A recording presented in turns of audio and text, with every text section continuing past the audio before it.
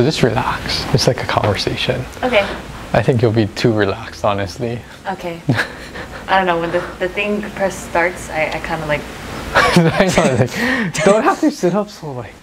I don't know, I feel like I have to have good posture. We're teaching these people how to be more posturally aware. What is one of the funniest moments when you were working here? Oh, there's too many. A lot of them just one. You're making me pick just one. A lot of them has to revolve around John.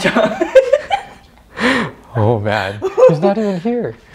That's true, but he's gonna see it later on. Ooh, the funniest moment. Oh, you cannot just pick one. Top 3. Okay, I can work with that. Top 3. Ooh, there's still too many. That's kind of hard, Sensei. You know, like when you tell somebody, oh, think of 3 things, and then like you cannot remember, but it's like right there, but you cannot like pull it out of the memory right now. That's kind of like what's happening right now. Okay, we'll try. Okay, I'm gonna try. Oh, there was one time where we were trying to film. What was the box challenge?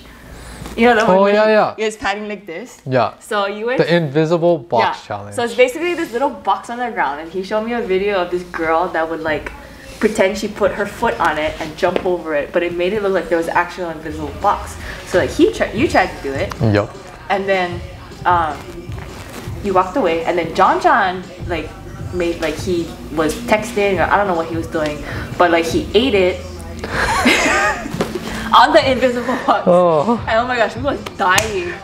We tried so hard not to laugh because we were still recording, but after like we pressed stop, we were like going off. It was so funny. Because it was spontaneous. We didn't know that John was gonna do that. Yeah, we didn't. But it was that was pretty hilarious. He was. I feel bad for putting him on blast, but I kind of want to. Oh man. So me and John have this thing where I'm like 15 pounds heavier than him. And every time, like his goal, his dream is to make it to 140. I don't know if that's possible. Oh, like man. So when we have a scale, if he weighs himself, he maybe hits 135, but that's because he's wearing his jacket and his phone and his keys. So I don't know what he would actually be without it, maybe like 133. but oh man. I don't know, but that's like his life dream. We did John squats one time, and he wasn't too bad. I put him on my shoulders. I'm like, oh yeah, this is fun.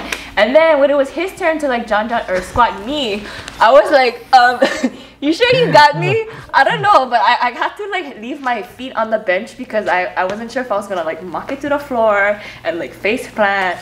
But like let's just say it didn't happen when we switched.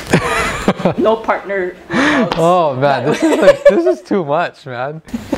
Oh man, this is just turning into a video about John. Oh man. Thanks for watching. Check out my social media. Check out more YouTube videos that I have in my channel. Hit the subscribe button or like and comment below. Share these videos with family and friends, and I'll see you next time.